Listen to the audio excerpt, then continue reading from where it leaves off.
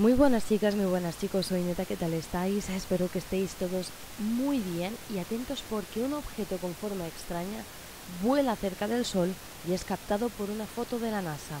En unas imágenes que han sido publicadas por la NASA que tenéis en pantalla, se ha detectado un misterioso objeto blanco cuyo origen ya ha causado muchas especulaciones, porque según distintas teorías puede tratarse tanto de un ovni como de píxeles mal formados.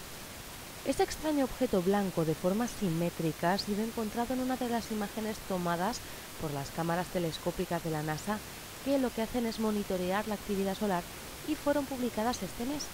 Algunos aseguran que se trata de un ovni, a pesar de que en este caso sería al menos del tamaño de un planeta.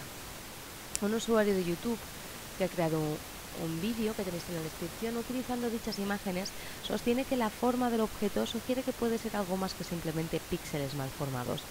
Esta versión también ha sido apoyada por el editor del portal UFO Sightings Daily, Scott C. Waring, del que tantas veces hemos hablado y hemos dicho su opinión. Y él cree que puede tratarse de una nave de origen extraterrestre.